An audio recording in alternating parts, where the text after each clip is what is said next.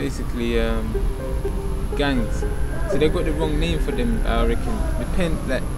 I don't think gangs are gangs. I think gangs are more like family.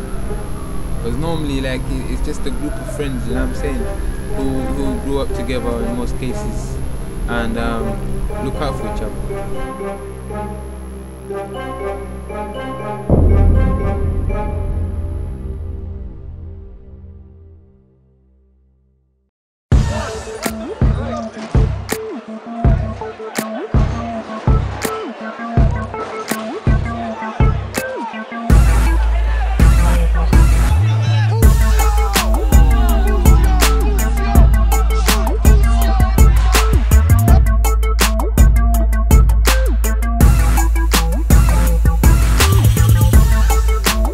Undoubtedly incidents of violence arising from gang membership. We've seen crimes committed.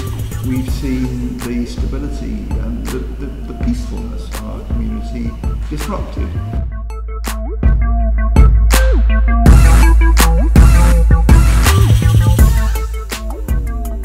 The people who are involved in gangs are someone's children, are someone's baby, are someone's love, and they're having a terribly difficult time.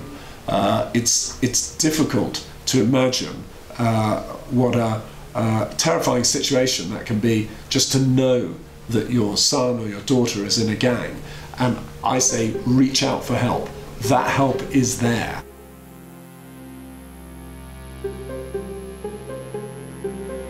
Yeah, there is an alternative.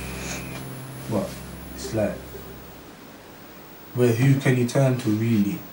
If you've got no one, what can you do? There's nothing you can do, bruv. All you can do is do what the road is telling you to do. The daily things. You're either gonna rob or you're gonna do something else. Do you know what I'm saying? It's hard out